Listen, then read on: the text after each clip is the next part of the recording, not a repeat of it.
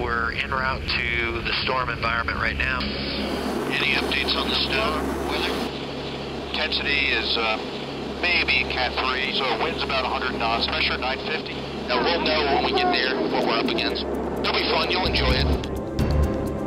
What's on my mind is, what is she going to look like? How aggressive is this going to be? This is Colonel Pierce's first flight into a hurricane.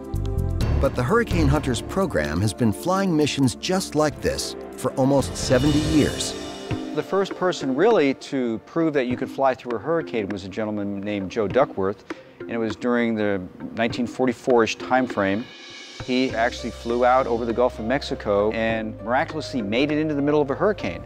Back in the 40s, 50s, early 60s, they were flying basically by the seat of their pants. They didn't have radar like we do now. There's been some airplanes over the years that have been lost in hurricanes, but we have a very good safety record.